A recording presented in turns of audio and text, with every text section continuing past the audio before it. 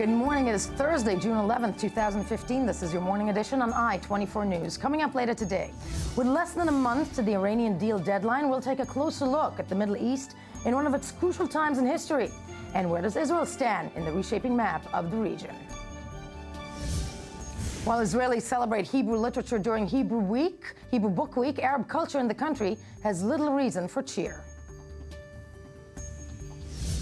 And later on the show, the 8th Conference of States Parties to the Convention on the Rights of Persons with Disabilities is being held in New York these days. A closer look at the agenda. Good morning, I am Yael Levi, and we begin straight here in the region. As the clock ticks down towards the deadline for a historic deal between Iran and world powers, the Middle East finds itself in a state of upheaval. Its traditional alliances shattered, making way for new ones. The last year alone has seen the rise of the Islamic State in Iraq and Syria, motivated by a brutal version of Islam. Its volunteer fighters coming from all over the region and the world have put standing armies to shame, reshaping borders and inspiring additional insurgencies in North and East Africa. ISIS advances have also created curious partnerships, like the unspoken alliance between Washington and Tehran, former foes who now find themselves sharing a common enemy. In Syria, a civil war that has been grinding on for 4 years, costing more than 200,000 lives and producing millions of refugees, has also shuffled the deck, pitting Turkey against the Assad regime and pushing the region's Kurds towards greater autonomy. Meanwhile, in Yemen, sectarian tensions are growing even stronger, with a Sunni coalition led by Saudi Arabia employing its military might against the Iranian-backed Shiite Houthi militia. It is clear that every player in the region on the chessboard that is the ever-changing map of the Middle East has a stake in the game, as evident from the rhetoric about Syria, be it Yemen, where proxy wars are being waged as means to an end between Iran and Saudi. Let's have a listen first to some of the things said over the course of the last weeks by regional key players. Everyone should feel in danger because of ISIS. This is not a threat to the resistance in Lebanon or to one specific sect or the regime in Syria or to the government in Iraq or to a group in Yemen. No, this is a danger to everyone. No one should bury their heads in the sand. The tribes need support and backup with the weapons. These are the basic issues that need to be focused on in our battle against ISIS. ISIS is always described as Sunni, but the Sunnis are innocent. The relation between Syria, the Russian Federation, and the Islamic Republic of Iran is deeper than some people think. They have never been late to provide support for our tenacity. Putting aside the Arab rhetoric that is being said, the question remains, where does Israel fit into all of this? For Prime Minister Benjamin Netanyahu, the current situation offers opportunities, and let's hear what he had to say, curiously enough, in the Herzliya conference that closed 2 days ago. I said there's opportunity, and I think everyone here understands it, because the trepidation of the Sunni states from Iran on the one hand and ISIS on the other, and everyone else, creates a change and a potential for cooperation, perhaps even to resolve the problem that we want to resolve with the Palestinians.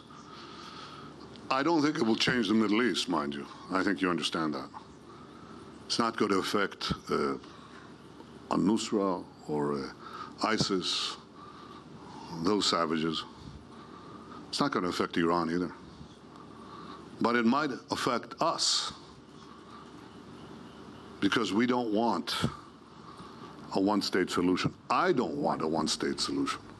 To help us make sense of all of it, we are joined in studio by editor of whatandthewhy.com, fabulous website, former foreign editor of Sky News, Tim Marshall. Good to have you in studio. By Israel Public Radio Arab Affairs correspondent. This is like a party today. Hi, good morning. Exactly. Iran Zinger, good to have you in studio. And by our one and only I-24 News diplomatic correspondent, Tal Shalev. Now, before we begin this, I actually, you know what, Tal, I want to start with you, because we were just discussing off camera, so to speak, how did Prime Minister Benjamin Netanyahu pull what we here sitting know is the Saudi Arabia initiative, the old Saudi Arabia initiative, out of the hat yet again? And is there actually credibility to it that Israel is looking to find an Arab alliance within the region? Well, there is a credibility to the fact that Netanyahu is definitely emphasizing the new regional opportunities and the new regional common shared interests he shares with primarily Saudi Arabia and the Gulf states. And this goes primarily on the Iran deal and the decline of the U.S. influence in the region. Both the U.S. and Saudi Arabia are used to be staunch allies of the U.S. In the Middle East, and both of them are feeling that the U.S. might be abandoning that traditional alliance by signing the Iran deal. Netanyahu actually is serving as a much more vocal spokesman of this alliance, while the Saudi king and Saudi Arabia does it more quietly. But there, for instance, the Saudi decision to ban the Camp David summit last month was associated by some commentators as done by Israeli, as influenced by Israel. So in that respect, there is a shared interest, but there are contacts behind closed doors and behind the scene contacts, mainly in intelligence against Iran for years. But can this move forward without Israel making a real move toward the Arab Peace Initiative? Probably not. It cannot move to the public front without Israel making a significant move towards the Palestinians. No, and that's the article that's interesting. Before the bigger picture, Iran, is this something that the Saudis can afford to put themselves out there, and actually, I'm not going to say shake hands, but can they afford to put themselves out there when these proxy wars are taking place right now in the Middle East? Let's go back to history, okay? Please. History, only 4 years ago, this is the history I'm talking about, what we used to call the Arab Spring. We are now witnessing the end or the outcome of the failure of the Arab Spring. We are now witnessing the vacuum which has been created by the terrible results of the Arab Spring. Now, this vacuum must be filled by someone or some powers, and we're dealing with the Iranians, which are trying to get into this vacuum, ISIS and all other the extreme groups and others. This is the new order in the Middle East right now. This is the new reality. We cannot use the same terminology that we used to use. No, I'm not talking about 20 or 15 years ago. I'm talking about 3 years ago. It's all changing right now, and this is why the Saudis and others are looking at things and saying, we now have to understand who is our main enemy. Israel is not one of them. Now, I think that this situation was not as dangerous in the past, because the Iranians have been trying to get their nuclear capability for 20 years, but the Iranians were never inside of Syria, Iraq, Lebanon, and Yemen. This is the great change, and this is why one should see that the Saudis are now looking at things differently, asking themselves questions. Should we change our way of acting with Israel in order to block the Iranians? Now, Tim, because you've covered this region for so many years, you've actually been to Iran around 2009, where there was several times. Are they becoming the next player? Is there going to be a deal? And in that respect, where do you think that puts Israel and their alliances? Well, I think in the short term, June the 30th may have to get pushed again. There's many ways of fudging a deal and making it look as if, yes, we've agreed to agree that we'll agree later on. To agree. And at the moment, I don't see how that agreement, I don't see it being there. Right. But that plays into what the first two guests were talking about. The diplomatic push is going to come this September, when the Arab Peace Initiative will be put back on the table, and the Israelis will signal very clearly, we're interested in this. They will put a team together at the UN and elsewhere. And there's two reasons for it. One reason is easy. The Europeans are going to have a go at Israel. It's happening. Yeah. Yeah. And there may even be talk of sanctions, and the mood in Europe is changing. If you want to push away any threat of sanctions, I'm not saying it could ever get through, but even the threat, you have to look as if you are now back on the diplomatic track for Israel-Palestine. They're going back on the diplomatic track for Israel-Palestine in the autumn, or the fall, as the Americans would say. The Kerry initiative never got anywhere. The French are now playing big. And the key to it is that you take the Saudi initiative. You may not get all 50-odd Muslim nations on board, but you can take the Saudis, because they're scared witless at the moment. You can take Jordan. You can take probably Sisi's Egypt, and then some of the North African states. And with that, you can have a push in the autumn let's take a look at this initiative, let's start moving again. And I think the credibility issue of Netanyahu is the one to ask him, is the one to look at if this scenario is real in the autumn. But before we continue, joining us on the phone also is former Shin Bet director and science minister Yaakov Peri from the opposition Yesh Atid party. Mr. Peri, good morning to you. Good morning, Yael. Now, I know that you and I have sat in the studio and you've mentioned the fact that you actually came with a plan to Prime Minister Netanyahu over the course of your time in his former coalition of trying to get into some form of an alliance with certain Arab nations, but there was no reception. Is there cause in your mind to believe Prime Minister Netanyahu that at this point, as Tim Marshall just said, around the fall, that initiative will be put back on the table and the Israeli Prime Minister will be receptive to it? Well, first of all, I hope, because in the past till now, Mr. Netanyahu only declared here and there, but haven't done or haven't moved to any direction. We have to look at things and to say the truth. All the rounds last years, including the last one, with the Palestinians, with the bilateral negotiation, failed. And now, especially after Protective Edge, we are sharing with the big, moderate Arab countries, mainly Saudi Arabia and Egypt and Jordan and Morocco and the majority of the Gulf countries, at least two main interests. The one that you already talked about, the anti-Iranian interest, and the second, the war against the radical Islam. So everybody understands that no Arab country will join Israel in any initiative, a regional initiative, without putting inside the bilateral track with the Palestinians. Exactly. But I think it's doable mainly because Saudi Arabia and other states are afraid from Iran even more than Israel, and it will facilitate the Palestinian track because they will get a backing and a financial or economical aid from the biggest moderate Arab countries, and Israel should initiate such a step. It sounds like an utopia, and I want to very much thank you, Mr. Peri, for being with us, because you already you said you presented that to the Israeli Prime Minister. But here's the million-dollar question, and Iran, I'm going to start with you. Is that track something that is viable also, the Israeli-Palestinian track, which we know needs to be handed to several Arab states such as Saudi Arabia, if they're going to go to bed, so to speak, with Israel? Is that something that can be opened up again on the Palestinian side? I believe that the Palestinians, that the Arabs will, some of the Arab countries will try to convince the Palestinians to go forward with this new reality, or this new, with the steps that should be taken right now, especially when they try to block the Iranians and the others.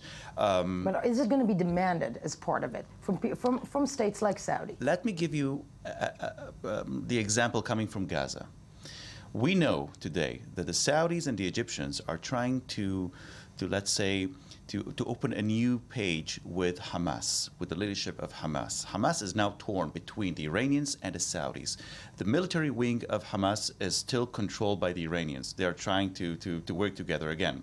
This is why there is a possibility that we'll see some new launches of missiles coming from as a direction of the military wing. But at the same time, the political wing of Hamas is now being chased by the Saudis. And the Saudis are trying to tell them, listen, we have a greater risk right now, a greater danger in the area. Israel is not one of them.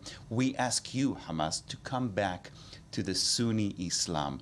Don't be part of the Iranians. So this is an example that I give when I'm asked about the Palestinians. I think that we'll see more and more attempts by the Saudis and the others to persuade the Palestinians to go with a new order. This is the same order that Netanyahu was talking about.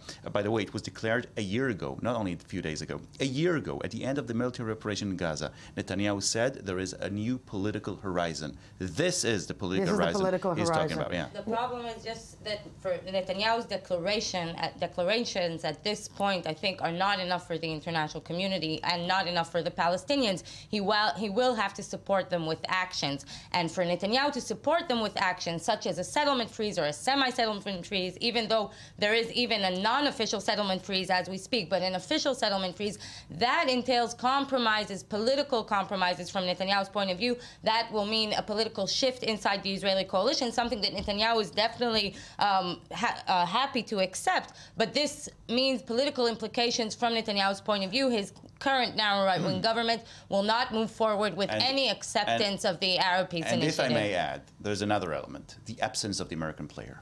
The Americans, and there we have it. The Americans are out of here. They're not in the region anymore. Now, I'm not talking only about the American troops in Iraq and other places. They don't care. The diplomatic America is not here anymore to help us in the region. We already have the French now.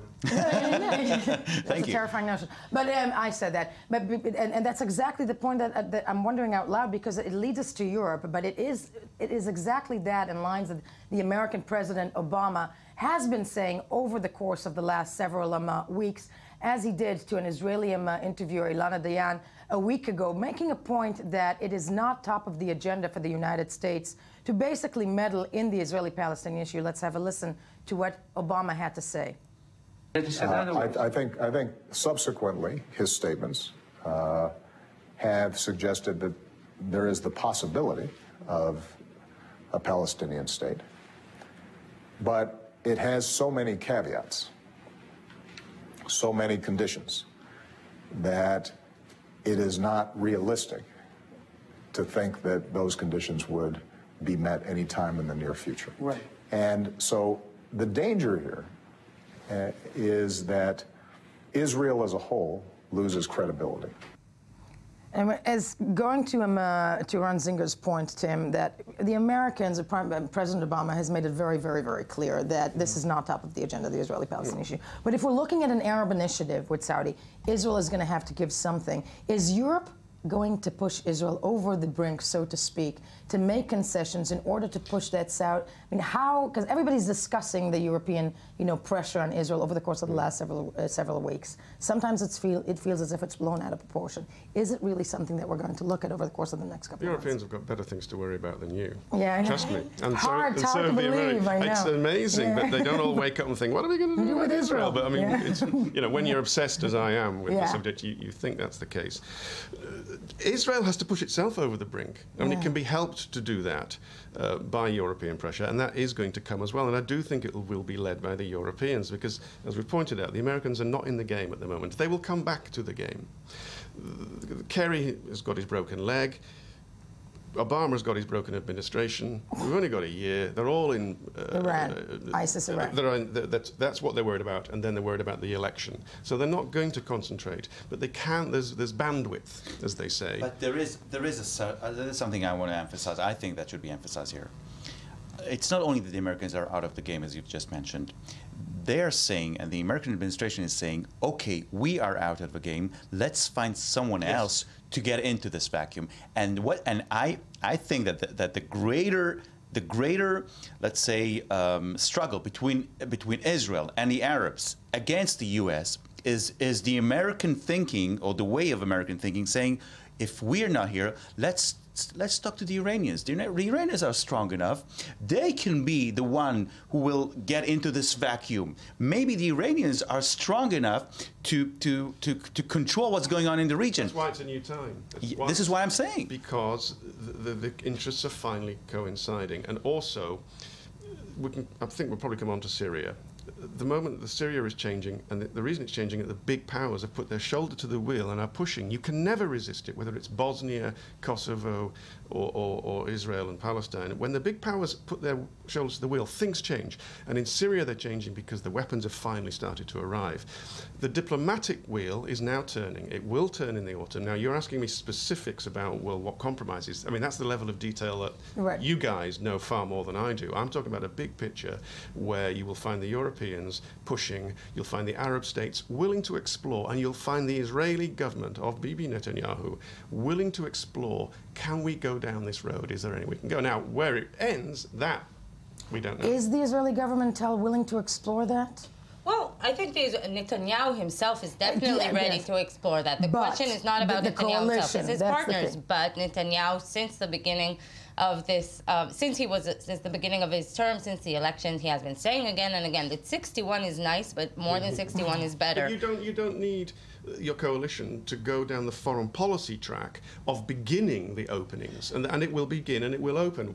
No, actually, I'm just saying it's actually what Netanyahu would probably like to have. He would like to have an excuse that would have Naftali Bennett and the Jewish Home, the more radical right, leave the government and have an excuse to push in Bougie Herzog or Yair Lapid to tell that if there's a diplomatic initiative on the table, that one of these two will not be able to say no. They will have an excuse to enter the government. With all due respect to the problematic crisis of ISIS, the Israeli coalition is much harder to solve. We're talking detail again, and of course you have to talk detail at some point. But again, the point remains: there is something moving. Yeah. Which is good, but you don't know where it goes. We have no idea where it's going. But and we'll see. And time will tell, so to speak. And I think June is a defining moment for that. I want to thank you all for this bit of topic as we move along. Staying as we move to our next item, in which we take a closer look, obviously, at what is going on in Syria and the way Syria is presented in the world media. The following report will update us on the recent events in the war-shattered country, actually, that is Syria, whatever is left of it, and break it down from there. Pressure on the regime of Syrian President Bashar al-Assad is not letting up.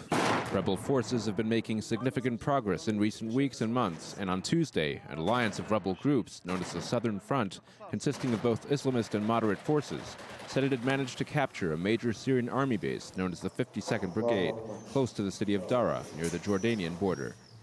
The base is the second largest army facility in southern Syria, and its relative proximity to the capital Damascus gives it strategic value. It represents yet another setback for the regime after the fall of Palmyra to Islamic State jihadists last month, while Islamist rebels have also managed to capture most of Idlib province in northwestern Syria since March. But fighting continues in the province even now, with innocent bystanders often paying the price. The village of Al-Janudiyah in western Idlib was the site of regime airstrikes, which included the use of barrel bombs. The human rights group says 49 civilians were killed in the strikes in Al-Janudiyah, among them 6 children and 10 women. The group said 18 more civilians were killed by regime barrel bombs in Al-Rastan, north of the city of Homs. Many see these strikes as further indication of the regime's increasingly desperate state, as rebel forces continue to advance toward remaining regime strongholds in the west and along the coast. As fighting drags on, representatives of moderate rebel groups met in Cairo for a 2-day meeting focused on Syria's future. The power balance now is between dictatorship and terrorism. The democratic forces are marginalized day by day. The only way forward is a strong position from the international community, abiding the regional countries to support a political peaceful solution to end this war. Some see Assad's troubles as an opportunity to force a political solution to Syria's crisis, though what would actually remain of Syria in such a scenario is unlikely to resemble what once was. Still with us in studio, obviously, Ranzing and Talchalev and Tim Marshall. What will remain of Syria? Tim, let's start with you. You actually came here both for the Herzliya conference, but also to do a story about Syria. I want to start there with what remains of Syria. Is there a Syria, actually? No, there isn't. There are competing warlords, and Bashar al-Assad remains the biggest warlord of the competing warlords. But the situation there has changed. It's a warlord war, yeah. Yeah. What we saw Base 52 fall there. It looks like Al-Thawa Air Base.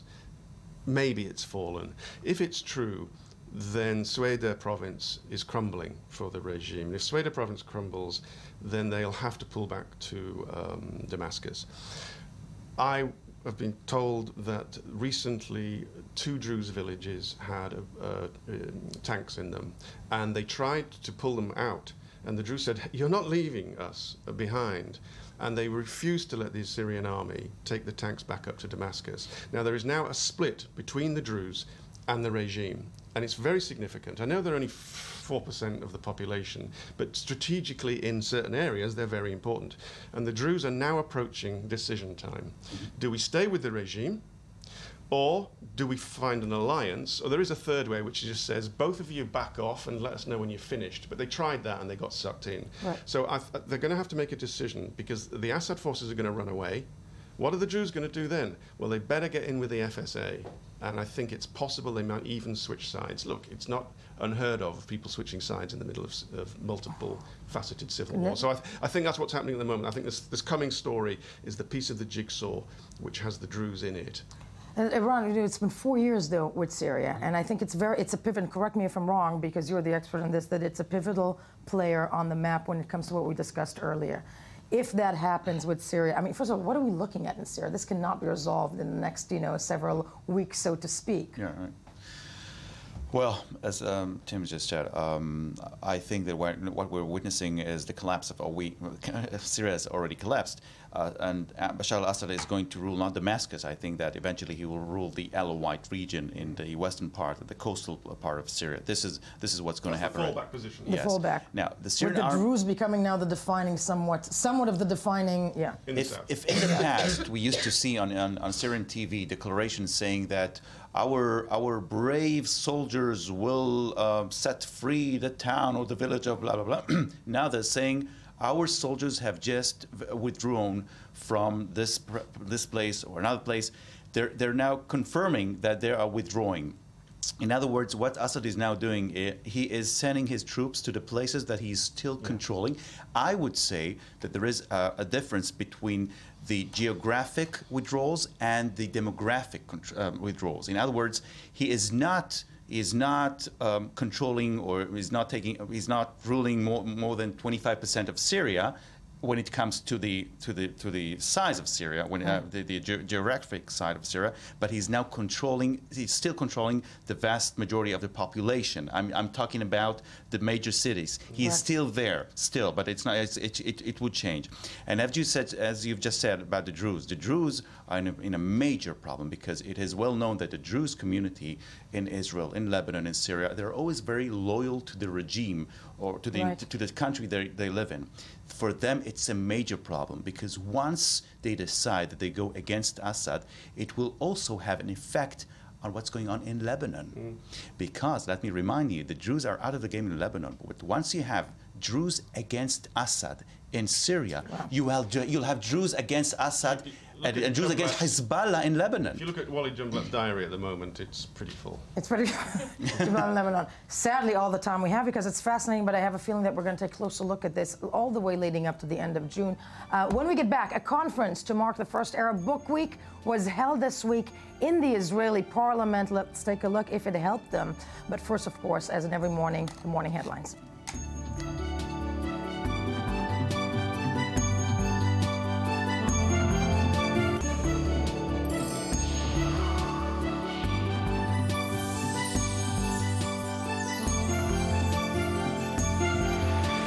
Good morning. Still Thursday, June 11th.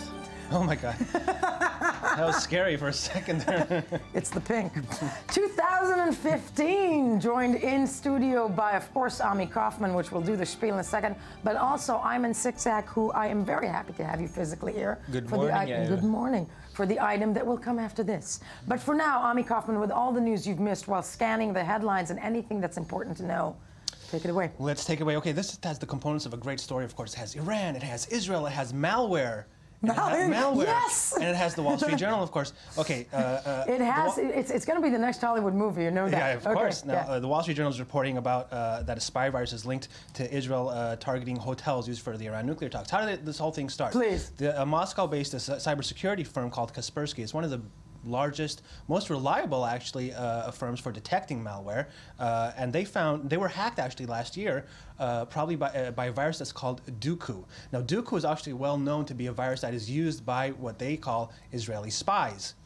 It's the signature. It's the signature Israelis. Yeah, wow. It is. We remember the Stuxnet before. This is called Duku. Yes. So they wanted to know who else was targeted by this, so they checked millions and millions of computers. They didn't find anything except for a few computers that happened to be in 3 hotels in Switzerland and Austria. They did not know what was in common with these hotels until they found out that, these hotels were hosting nuclear talks between Iran and the other superpowers. So the Kaspersky in this report doesn't actually exactly say that Israel did the spying. Specifically? But what they did say was interesting, that they subtly kind of hinted. They called this new strain of Duku, they called it Duku Bet. using, of course, the second letter of the Hebrew alphabet, like Dooku B. So I thought that was kind of cute on the part. On the part of the of the journal. Wow. Yeah. I'm waiting to see the fallout from this story. Yeah, this cannot really help the already strained relations between. Between Obama and the Israelis are spying on the U.S. On the U.S. I'm already going to call it the relationship between Netanyahu and Obama. It's not even Israel and the U.S. already anymore. Yes. Okay, off quickly to Pakistan. Despite worldwide protests and condemnations, they executed a man who was 15 when he was convicted of murder. He murdered 3 people. Apparently, he, by the way, denies this. The man is Aftab Bahadur. He's a 38-year-old Christian. He spent 22 years on death row. But at the time of his conviction in 1992, it was legal for them to sentence him to death, although the age was raised to 18 in 2000. Now, what's interesting is that there was a moratorium on capital punishment in Pakistan, but they recently took that off. They recently canceled because of this massacre of school children in Peshawar in December, and they said, okay, we're going to stop. We're going to continue executing people. But this is kind of strange. You know, he had nothing to do with this, of course. It was a sort of deterrent against Taliban militants. I can't see why. What is terrifying about this, and I think it goes to show that when something becomes a modus operandi of a country, then it's all-consuming. So somebody who was 15 at the time of the crime, whether he did it or not, is going to fall under that under that umbrella, which is sad and terrifying. 22 years on death row. That's wow. Yeah. How do you live with that? Abortion is always a hot topic, of course, in American election campaigns. This is coming up pretty soon. This woman is probably going to star in the trial is going to star. She's going to be charged with murder. Because she took an abortion pill when her fetus, the fetus in her was about 5 months old. She took the pill. She started feeling bad. Her neighbor drove her to the hospital. She gave birth in the car to a fetus, and 30 minutes later, the fetus died. The cops arrested her for taking that pill that she bought online. It's called Cytotec. In what state did this happen? In Georgia. Yeah. Abortions in Georgia are only allowed by law in the first trimester unless they're carried out at a licensed medical facility. So this is already the second trimester, and she is going to be charged with murder. Listen, horrifying. Nonetheless, I'm going to say something terrible. It goes to show yet again that in the United States, a woman's decisions over her body are not her own. That's right. And that is, to me, it's mind-boggling in the 21st century. Right, and we're going to hear a lot about this, I think, this trial. Definitely. Keeping with the states, we know how we do a little media comparison thing. This is a really interesting story. It's Marco Rubio, who is a Republican candidate for president. One of many. And one of many. Probably is going to be at least a dozen candidates, if not more. I feel like running for the Republican. His little war that's going on with the New York Times. Very interesting. New York Times yesterday put out a report on June 9th about how he has problems with how he manages his finances. He recently got $800,000 to write a book, but afterwards, he spent $80,000 on a yacht and $50,000 on an Audi. He never really had a lot of money. So the New York Times put this piece up. The problem is, as we can see in the next item, this piece came only 2 or 3 days after an earlier piece that the New York Times put out, which is about speeding violations by the Rubio couple, him and his spouse. Over the past few years, they've received about 17 citations. A lot people against the New York Times for, this guy... No, they're gunning for Rubio. Yeah, they're gunning for him. He himself only had 4 citations over 15 years in New York, and people are saying, New York Times, what are you doing? Why are you looking at this guy's citations? And why are you attacking his wife? So as you can see in the next item, Politico says, New York Times opened the door for Rubio. The people, the Republican Party and Rubio are lapping this up because the best thing that a Republican loves to do is attack the New York Times. They love this. And the New York Times gives Rubio an opening, his campaign manager is so happy he tweeted this tweet that we can see where he says something you won't hear from me often. This guy's name is Terry Sullivan. Something you won't hear from me often. Thank you, New York Times. They're loving it. They're loving it because what they say is New York Times looks like, Marco Rubio looks like an average man who does not have money like the rest of the people, like the Bushes, like the Clintons, and he's not rich, and he once in a while does things, like he drives too fast. I'm sorry, that is what happens when the newspaper is run by white men. It's very true. It's very true. An opening for me to say that. To his rescue comes the Washington Post. They say, the New York Times is actually doing its job. Marco Rubio, we don't know a lot about Marco Rubio. We have to vet him. He's not vetted like any other candidate. We don't know much about him. Let's vet him, and let's see who this guy's a major contender. He's 43 years old. Why are people so surprised? Yeah, there's truth to that as well. But to me, it's also one big institution standing up for another big institution. Yeah. But fascinating to see, and that's something, I think the American elections are going to give us a lot to play with. Oh, yeah, totally. As they're running along. As we move along now and coming back and bring us back to the Middle East. back in the joyful region that is the Middle East. Around the country, though, in Israel, where we're sitting here, Israelis are celebrating Hebrew Book Week. But for the country's Arab citizens, there is little reason for cheer. With a new right-wing government in place and new ministers eager to flex their political muscles, two incidents that made major headlines here this week bode ill for the future. On Tuesday, Education Minister Naftali Bennett ordered to remove a play by an Arab writer from the ministry's list of state-sponsored events offered to schools. Bennett claimed that the play, a semi-biographical story about a Palestinian prisoner, glorified terrorists. And a day later, Culture Minister Miri Regev threatened to cut funding from a theater group operated by actor Norman Issa, an Arab Israeli, because Issa had refused to perform in a play scheduled to be put on in a Jordan Valley settlement. We're joined in studio by i24 News correspondent Ayman Siksak. Ayman, great to have you here. Let's first watch your report and break it down from there. Within Hebrew Book Week, now in full swing across Israel, Arabic literature in Israel seems to have dropped out of sight. In a special meeting in the Israeli parliament on Wednesday, Arab members of the Knesset said the insult has for them become a personal one. זה כואב לי, שזה לא החג שלי. Aisawi Frej's idea is so simple, it seems unlikely it has not come true already. Launching an Arab Book Week, a nationwide celebration of Arabic literature, which, like the Hebrew Book Week, would be supported by the state. Starting next year, the Arab Book Week will be held at the same time as the Hebrew one. We are also planning on launching an award program for authors in Arabic, as this is sorely missing for our authors. Joining Frej in this initiative is influential literary critic Ariana Melamed. The absence of books is what really frightens me, and the absence of government funding for Arab local libraries and programs of literacy. This is what I would like to bring back. This, I think, is my privilege and my duty as a citizen. But if all intentions in this prospect are good, why is the availability of Arabic books in Israel so scarce? The answer is security. In order for a business or public library in Israel to request and obtain Arabic books from locations labeled as enemy countries, namely Saudi Arabia, Iran, or Syria, a special approval is required from the Israeli Security Agency. The approval can take long periods of time to be issued, if at all. For writers of Arabic literature within Israel, this complication is a barrier between them and fellow writers in neighboring countries. This is a welcome step to establish an award program for writers in Arabic because it promotes the Arabic language and culture in a country of two identities and two languages.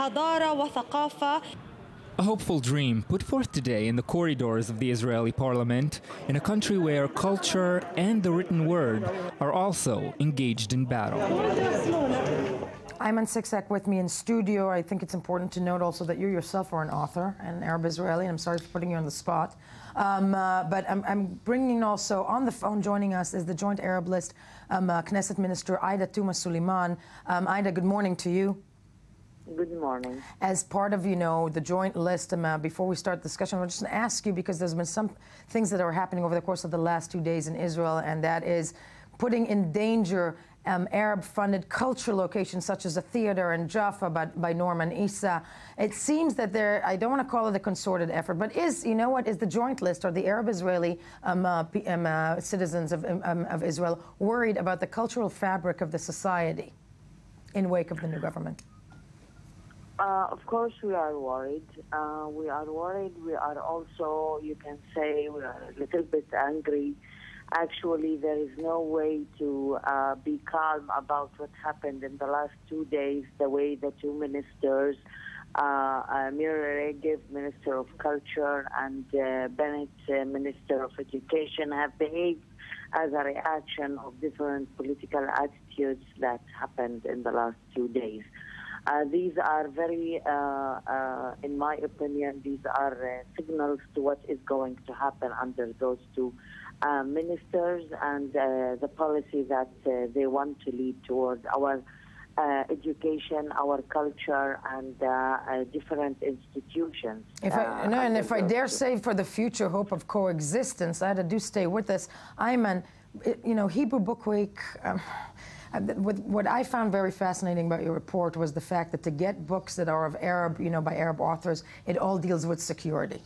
Well, it's really ironic. Obviously, this is a general policy by the Shin Bet, the Israeli Security Agency. You can't import anything, obviously, from these countries, but with books, it's especially poignant. It's especially hurtful, because for these authors, they're saying, we have a relationship with we ought to have a relationship with other authors in neighboring Arab countries.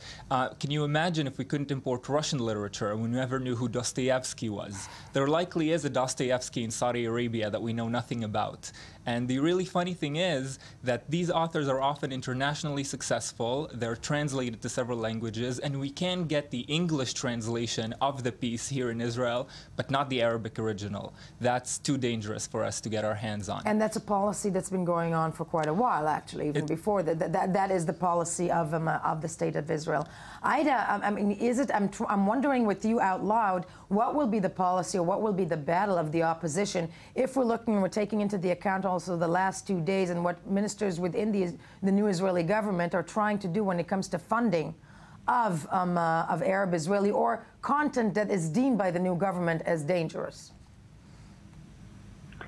Well, I think that this policy is using the funding issue in order to have more a political effect on our culture, on our future, because actually what Bennett and Regev are saying by cutting budgets and finance from different institutions, you are not able to have your own way of thinking or to act on your conscience politically and humanly.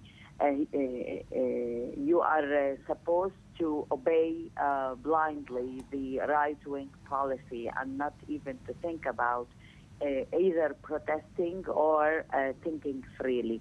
And I think this should scare not only the Arab population in Israel, not only the Palestinians in Israel. It should also scare all the citizens of Israel, because when you start narrowing the democracy space, you are narrowing it to everybody. It starts with Arab, but it never stops with Arabs. I think the opposition should understand that very clearly, should act against that and try to stop this attack on democratic. No, one would hope that will happen. And Ayman, just to sum up the Hebrew Book Week, how many books in Arabic could one find there? Well, 0. You can find books in English in the Hebrew Book Week, but this is a part of a larger theme here. I mean, in Tira, where there's a largely Arab population, there are 0 books in Arabic in the public libraries, and this happens mainly in predominantly Arab cities. In Jaffa, for example, there's only 1 bookstore that sells books in Arabic. Yes, no, terrifying words. I don't even know how to culminate that. I want to thank you, though, for this very important report, and Ida Tumasouman joining us from Akko as well. Thank you for being with us. Thank you. When we get back, something entirely different this time. Access Israel, the country's leading organization for people with disabilities, hosts an unforgettable meal at the UN headquarters. We'll take a look, or maybe we'll just have a smell. I don't know. First, let's hear some more of the morning headlines.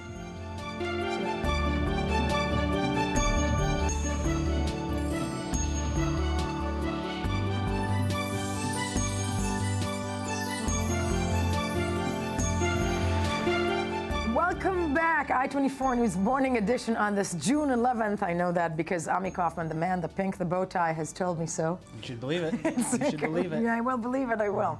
And it's good to have you back with us. I'm still Yael Levi, and the next item is incredible because I have no idea what it is, but I'm going to read it from the prompter.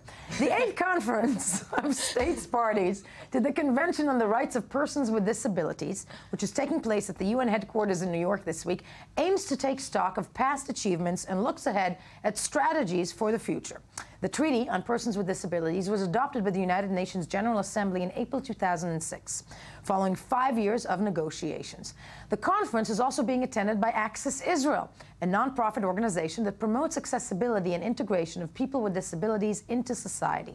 As part of their efforts, the organization's representative hosted a group of 30, but I heard before that it was actually 40, international diplomats for what they call a feast for the senses. To hear more about it, and I have a feeling that to also experience more about it, we are joined in studio by the Director of Education of the Education Department and Program Development at Access Israel, Liat Ori. Liat. Hi. Good morning to you. It's morning. Wonderful to have you with us. But before we turn to you, let's say hello also to Access Israel General Manager Advocate Michal Rimon, joining us over the phone from New York City following the very, very, very successful night.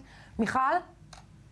Hello, hello. Hello, hello. Good morning to you. Okay, tell us what happened yesterday at the UN. What did Access Israel organize for the 40 guests?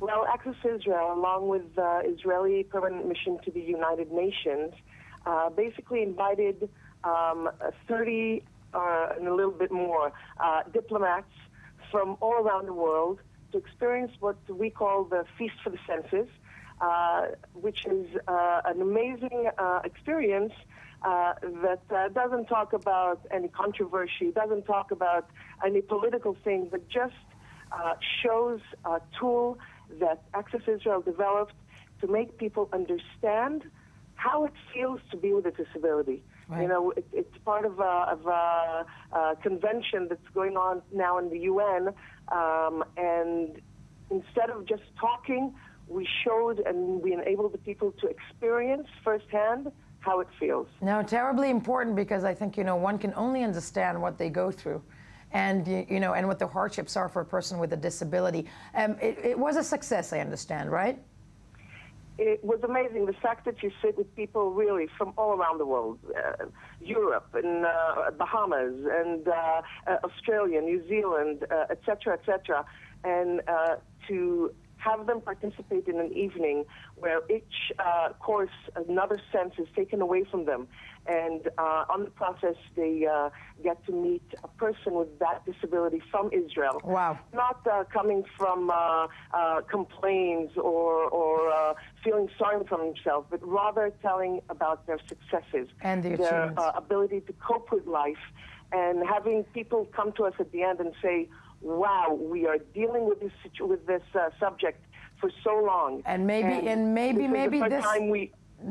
maybe this will make change. I'm stopping you just for a second because I'm beginning to realize what is expected from me here in the studio. But Michal, stay with us, because everything you describe right now, I think, Liat Ori, who is your friend, colleague, and somebody who scares me a little bit right now. Because you're sitting here, Liat, with all kinds of paraphernalia and things. Yes. And this was in the dinner yesterday at the UN, I'm assuming, right? This is a taste of what was at the dinner, because the dinner is a really big feast. It's a big feast and whatnot. What am I supposed to do? You basically had the delegates come in, and what did they do? They put these things on? Okay, so in the main course, usually people get blindfolded and enter into a room. Oh, you wanted it already, okay. And which means right now that I will not be able to read the prompter, and I will not be able to most likely say anything. I'm kidding. Okay, we'll all improvise. Yes. Anyway, the people are entering into a room with this blindfold and trying to find and oriented themselves in space using the sense of smell, real touch, and even hearing, because the hearing is getting... Ami, where are you? You're good. We are with you. Okay. And then usually they get a braille menu. I'm gonna hand you the braille menu. Okay. This is terrifying. And now you can order whatever you want from the braille menu. What would you like for the first course? ... Okay. Wow. This is okay. Okay. I'll have the with the sauce on the side. We'll get it one step further, and I'm putting in front of you a tray on your left hand. On my left. Okay. You can feel your first course and try maybe touch it, smell it. Maybe you will recognize what you touched, and then maybe even taste it. Oh, did you recognize? Very brave. What did you get? I'm going to kill you. I hate bananas. Okay. Sometimes blind people... But I am hungry. Okay. All right. So imagine yourself a blind people... I knew that just from tasting. When I touched it... You didn't know what... I had no idea what it was. But you think there is just banana on the tray, or maybe you have anything more? Maybe I will... Wait. Banana. No. No. You want to take the blindfold off so we can go further? You see? Yeah! Imagine yourself blind person come to a restaurant and getting a meal and eating from one plate, but he doesn't know the whole meal. He has many more foods on the table. No, none of that, because you kept saying tray, and I couldn't figure out, where the tray was, what, yeah. Okay. Jello, really? You brought me Jello? But let's go to the next. In the main course, usually we give special gloves. In these gloves, you have a wood in it. Try to put it on your hand when the... Do I still have to be blind and with... No. We get one... There's wood. The wood should be in front of your palm. In front of the hand, okay. It's very important to say that usually a person with disability is guiding you through this experience, telling you his story and the successes and what is accessibility for him and how to do it, because blind people, for example, uses the clock method. What is the clock method? Where you imagine the plate is a clock, and I can tell you that in 3 o'clock you have bananas, at 12 o'clock you have an apple. Got you. Okay, this helps. So maybe you try and open the Jello with the gloves, okay? That's not... Wait. Okay. No, because I'm thinking of people who have to do this daily. Yeah. Okay? And my God. Not just eating, just grabbing the cup. See, if I were... I'm going to do what becomes what I want to do right now, and I'm going to try and do this. Yeah. Be careful. Careful, the jelly. Shirt. Yes. Yeah. Wow. Good. Very good. Yes, very good. Usually we see very important people in these stages putting the fork and the knife and just grabbing the steak and eating it like that. Yes. I think seriously, and I hate constantly pushing the notion that I have children, but I learned this from my kid. I know how to open this. I'll do it with my teeth. Okay. So, but that is and the wood and that. What about eating it? Oh my God! I won't gonna help you. No, try don't it help yourself. me. Yeah. So if I were, and I'm just reminding viewers that I have 2 pieces of wood in the in the glove, so I cannot move my hands. I really can't move my hands. This is undoable. No. Undoable. I don't know, how would somebody that has a handicap do this? Well, accessibility. I mean, if you need to write, there is a special pen with rings that go on your finger, and then you can write. Right. For example, our Yuval Wagner, who founded the foundation Access Israel, is using a dog who's helping him grabbing and bringing stuff, but. We didn't. One last one. One last one. Yeah, one last one. For the dessert, we give the people special headphones. It doesn't make you feel like a deaf person, but it reduces your hearing level. And that's so unfair. I mean, that's great. No, because it looked like this is what I felt like. Yeah. Usually we get a sign language workshop now, and people getting to know how to approach someone with hearing disability, how to communicate with them. Don't put your hand on your mouth. Don't talk with your back. Don't exaggerate what you're doing. Because you can't understand the projection of the words. I mean, I know I'm going to release your great and amazing friend from New York, Michal. I'm sorry because we're running out of time, but I'm going to hear from you, Lori, how important this is to really understand. Yeah. What a person with disabilities faces every single day. It's, I tip my hat for people who survive this way every single day. But it's also driving the point home in the fact that it was a success at the UN. Are you guys, does it mean more funding? Is there the possibility of more funding, of just making awareness for people with disabilities? I hope there will be more funding, but our main goal is to raise the awareness, to give the people not just the knowledge and the meeting with the people with this disability, but to experience it, because we believe that when you experience it yourself, you are starting to understand what is the meaning of the disability, and then you can start and make a change. Amen. From the bottom of your heart. Amen. Beautiful. You're locked in and you can hear and see, luckily for you, in studio with us, because the next item is, as I always say, actually, Ami Kaufman with the Viral Spiral. That is the web review, but this is phenomenal, and it's the UN Awareness Day for persons with disabilities, and it's an amazing initiative. I will just teach you the sign language. Thank you. Thank you. Ami. Yeah, beat that. Yeah. The viral spiral that is the Web Review and Ami Kaufman with the most important news of the day. Yes. Well, Yes. you know, a few days ago, I This think is it might big. have been actually last week, I told you about the new Simpsons season where Bart Simpson will be killed by Sideshow Bob. It now looks like things are going a bit too, you know, fans are really sad about this new development. Sad? Sad is the mildest understatement of Yeah, the... you're right, actually, okay. you're right. Homer and Marge are to legally separate.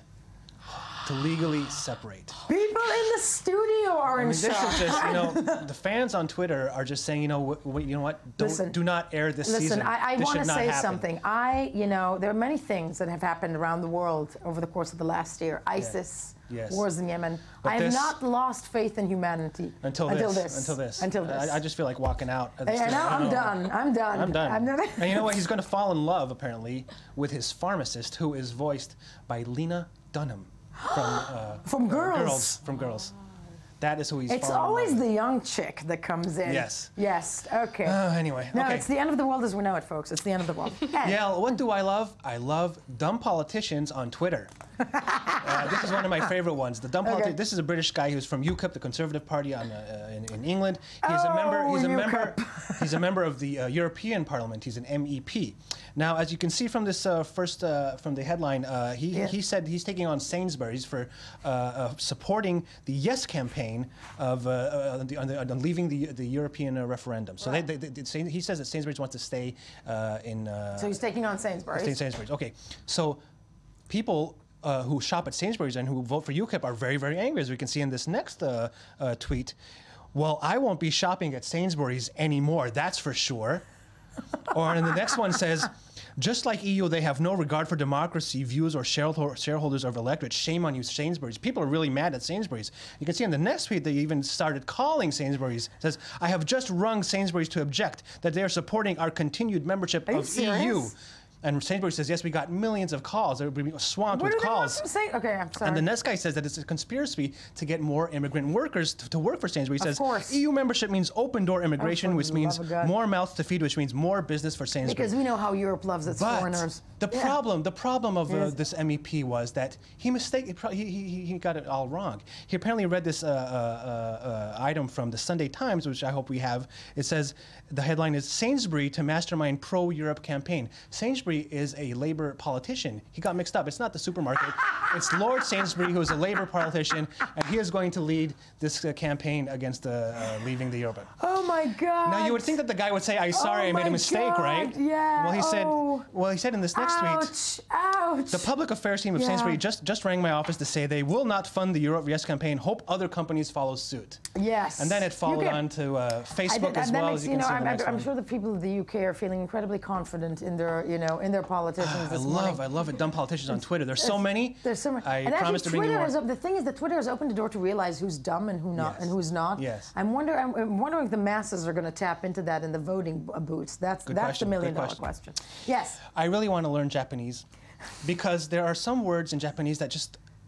Of course, they don't exist in any other language, but they're perfect. They describe situation perfectly, like this one that we see on the headline. Right. This one is called komorebi, which is sunlight filtering through the trees. There's a word for that in Japanese. Komorebi. But this next one I like is even better. Okay, It's the next called one is?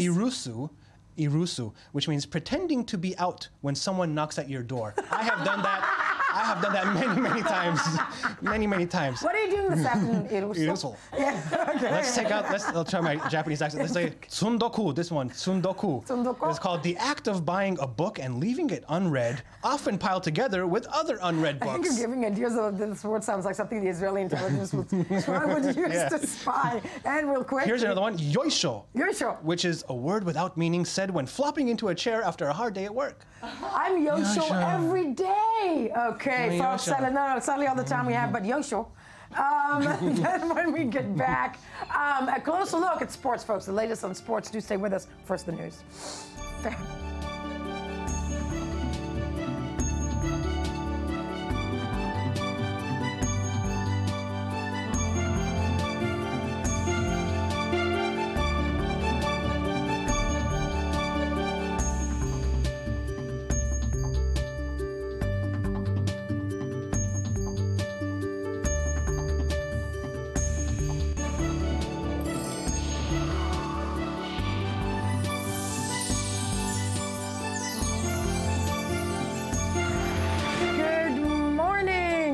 Tel Aviv. It is Thursday, June 11th, 2015. It is the best bit of the show because it's almost over, and I love everybody in the studio, and I love the viewers. I want to go home. But we are joined by the Economy Magazine correspondent Daniel Roth. Rav Savir with us in studio as well for sports coming up. But Daniel, you spent the week in Herzliya almost, didn't you? Yes. Okay. In a very nice IDC campus. Tell me. It's which I was surprised. It was very, very nice. Very, very nice. And for the sake of full disclosure, I teach there. It's an amazing campus. Yes. Yeah. It looks like a futuristic kibbutz. Yes, it really does. It really, really does. Their square is called Selcom Square. Yes. But that said, what is the IDC Herzliya conference? So this is a huge kind. It's big. It's one of the biggest in the region, dealing with diplomacy, politics, economics, and with some of the world leaders on these fronts. And we had the opportunity to sit down with Adrian Wooldridge, who is the management editor of The Economist, and he told us about a lot of really interesting perspectives that he has. Let's have a listen. Yeah, there are three trends really. One is technology, which is hugely disrupting the economy, but it's not just disrupting the obvious technology industries, it's spreading its effects out to other industries. So you see something like Uber changing the taxi industry. Many, many very stable sort of industries like education and healthcare are going to be disrupted by technological innovation. That's the first. The second one is globalization, the emergence of emerging markets now making up more than half of global GDP. Very rapid growth in India and China. That's just changing the balance of the world economy. So global companies have to look more and more at emerging markets. And finally, just the capital markets. You know, the amount of money that's whizzing around the world and the instability created by the capital markets is a huge, huge factor. So what are the trends that, you know, you can say he basically highlighted, or that are highlighted as the economic trends that we're looking at over the course of the next year? The number one, first and foremost thing, the most important thing that he's talking about, and he goes on to talk about much more in depth, is tech. It's the advent of the sharing economy. It's algorithms rather than material ownership that are making people billions of dollars. Uber being his example, that they don't own anything. They don't own taxis. They don't own Taxi Depot. They don't have employees, according to them. They don't pay their employees benefits.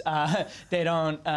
It's a brave new world. Right. But what they do, and they've got billions of dollars because of it, and they're investing it in all kinds of different projects, they have an algorithm, and that has made them among the leading tech companies on Earth. And all they have is an algorithm, and that's one of the biggest shifts he's talking about that we have to kind of get used to. That we can get used to that what? That when it comes to the progress of tech, that I'm going to simplify this now, that we're not going to need people to operate what, you know, is consumed by the population. It's going to be an algorithm. In different cases, different things. It's a lot of the new companies we're going to see are going to have many fewer employees. You know, one of the examples is, I think Kodak used to employ something like 80,000 people in the U.S. And were replaced by Instagram. If you kind of think about it that way. No, and I just realized Kodak must be dead. And Instagram, I think, employs like 50 people. So this is a real thing. You know, they're testing right now self-driving trucks, truck driving being. What does that mean for the economy of third world countries? That's what I'm thinking. What does that mean if things become more available and take less people to employ to make them available for the greater public? Once again, simplifying this in layman's terms, then what does that mean for populations around the world? That's kind of a terrifying question, huh? It's a terrifying question, and it's one of the reasons so many people these days are talking, it's bubbling up, this conversation about universal basic income, which is something in some circles is taking place on national levels, and some circles is taking place on global levels, because there are working class and middle class people who are going to lose their jobs by the millions in the next few decades. Many of those jobs, probably in the next 20 years, probably in the next, Absolutely. Many many of those jobs will be replaced with other jobs. So if you're not a car mechanic, you may become a solar panel mechanic, for example. But in millions of cases, world, yeah. yes, in millions of cases that won't happen. So the question is, how are people going to live if labor and wealth are disconnected? Wow. And the only answer is really kind of sharing. Good luck on that one, mankind. What else when it comes to the Herzliya conference? Any highlights? Because you said world leaders have arrived, but there weren't that many world leaders this time around. Not this time around. One of the big talks of the town, one of the most interesting panels that I went to, and something that Adrian Wooldridge spoke about, was Israel's economy, where Israel is at as a tech economy, mixed with monopolistic economy, mixed with sort of the global trend right now of talking about boycotts and such. Fascinating and wonderful that you were there and brought this all to our attention. You know, the week of summits, and now as the world is gonna, basically be operated by an algorithm. Fabulous. Daniel Roth, one more thing. The G7 also culminated this week, right? Yes, the G7. So, Merav, I keep rushing to get to you, but not yet. Yes, I know. There you go. This always happens to me. The G7 happened this week. Very big promise was made. Yeah, what was that promise? Not that we're little, ye of little faith here. Yeah. Yes, so the G7 leaders promised that the world would be off fossil fuels. Okay, this is great because we all know climate change is an impending disaster, and we've seen disasters already take place. They've promised that this will happen in 85 years. In 85 years is when they're saying that this can happen. Now, you're seeing certain countries like Germany, one of the members of the G7, move off fossil fuels much, much quicker on a national level. But one of the really big challenges is that we don't have 85 years. According to most of the experts, 85 years is much too long to wait. We're hovering near our 2-degree above the temperature, pre-industrial temperature limit. And there's a lot of experts that say 85 years just isn't going to cut it, and it's understandable you don't want to create policy that's going to shake people's lives too hard, but the truth is that climate change is going to do that if we don't do it through policy. See, you know what, I believe you. I think that, the majority of the world, sadly, doesn't really listen to Daniel Roth as they should. But, it's true, the majority of the world doesn't listen to you. But I think it's very important to know that, yes, if we do not have those 85 years, and as you mentioned, the 2 degrees above. But I want to thank you for bringing us death, destruction, and the lack of future. No jobs. Yeah, no jobs, nothing. Disasters. Everything is out, and weather. Okay. Good morning. Daniel Roth, Economy Magazine. Do watch it every single day on I-24 News at 7:10. At 7:10. But now, thank God, Merav Savir. I like that sentence. Thank God, Merav Savir. Merav Savir with sports. Oh my God, yes. Well, as you've mentioned already several times, it's Thursday, which means it's nearing the end of the week. So we took a look back at some of the best moments from this week. So we'll start from there. It's a happy story. It's a happy story. Most of it's happy, at least funny. Sports. The week that wasn't sports. There you go. Let's see the highlights.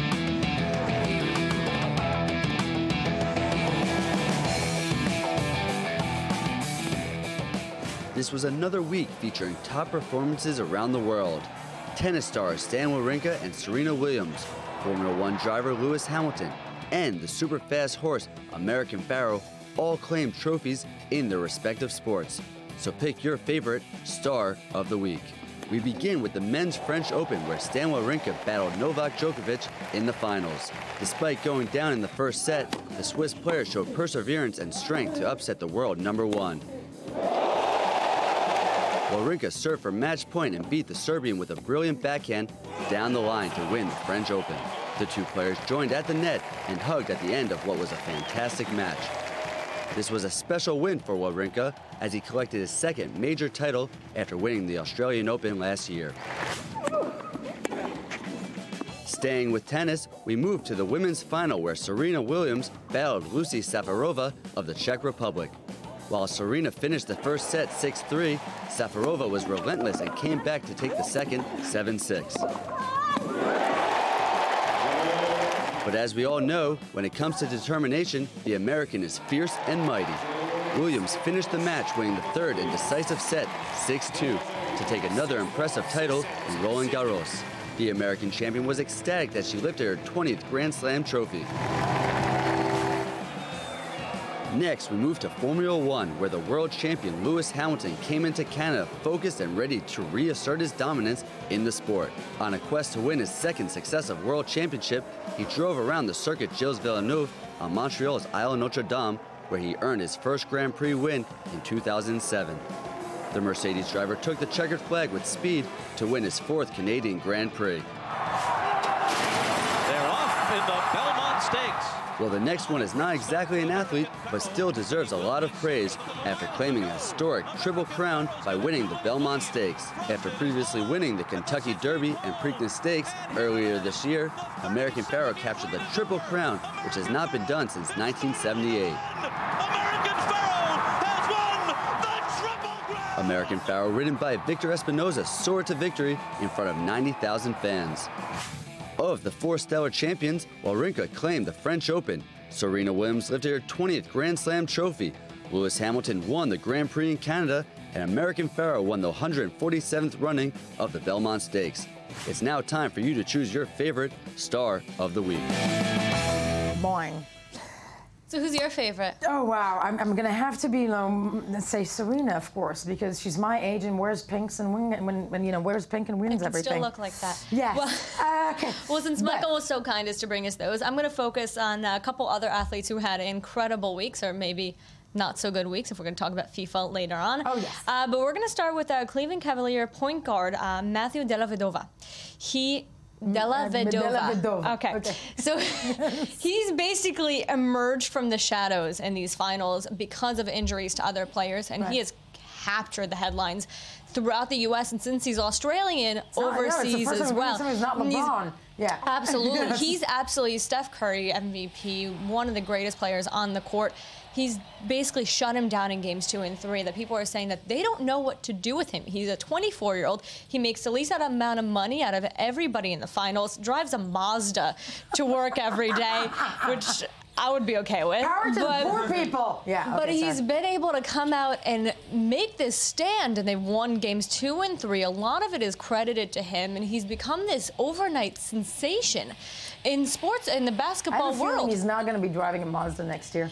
I hope for him not, and I hope it's not just, a finals thing, and then, we saw also happen to Jeremy Lin. He was a sensation for a season, and then he kind of faded out. There is 15 minutes of fame in basketball as well. There is such a thing as 15 minutes of fame, but he did suffer from dehydration after game 3, was in the hospital for dehydration. Him and Iman Shumpert were both in the hospital. Iman Shumpert got an MRI, but they're both okay to play. They just said it's just a bruised left shoulder, so they both will be back to game. Dehydration after a game. He had IVs. He was going to play that much. Yeah, exactly. And now, so he's who knew? He's never played that much, and look at what you're doing. I'm used to this. Yeah. Okay. So he will be playing in game 4. Him and Iman Shumpert will both be playing in game 4, which is tonight in Cleveland.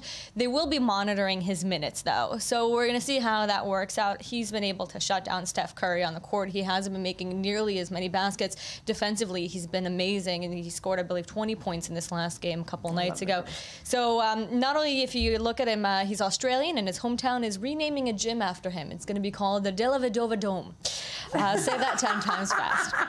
Try and say that 3 times fast now. Okay. All right. And now to people who are having less of a good week, FIFA. They're having a couple of really bad weeks. They're having less of a good life. Yeah. Well, they're already in their older ages, so at least it's coming now. So yesterday, the Swiss authorities they went in and they seized computer data, IT data from Sepp Blatter himself, Jerome Valk, and from the major from the authorities and the governing body. This came just hours after they announced they will be delaying the 2026 World Cup bid, and that's what Let's take a look real quick.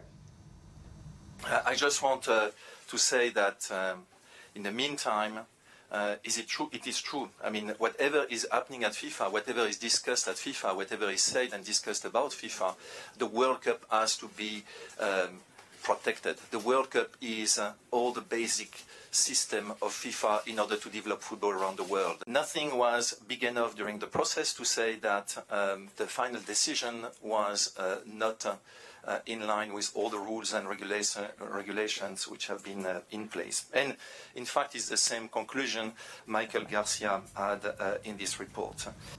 The story that will keep on giving, I think. That will absolutely keep on giving now that we have to wait till the bid. They have to clean up their name before they can bid for any other city, because who's going to believe them and it's not going to be corrupt next time around? Nobody, and it's going to be interesting to see how this falls down, and let the chips fall where they may. Mirav, thank you for being here. Daniel Roth, always a pleasure for depressing us. Of course, do not forget to tune in I-24 News Morning Edition. Check us out on Facebook, Twitter, all those social networks. And of course, tomorrow morning, tune in for another edition of your Morning Edition, the place to be, because you just should. And now the news.